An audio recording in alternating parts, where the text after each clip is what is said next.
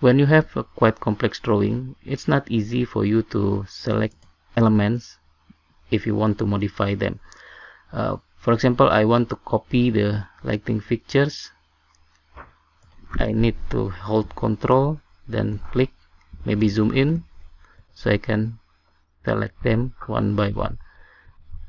It is easier if I just do the window selection like this, then use the filter tool, so I can filter out what I don't want. Here I can click check none. So now I just want the lighting fixtures. Click OK. Now from my previous selection set, only the lighting fixtures are selected. You can click copy, then copy the lighting fixtures here. Another tool that you can use is using the project browser.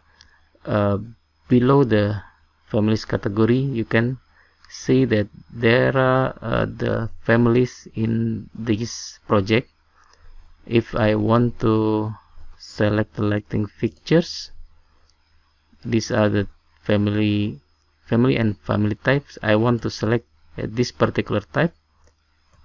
I can right click and select from the context menu, visible in view or in the entire project. I want the visible in view right now, so I click this. Now everything are selected.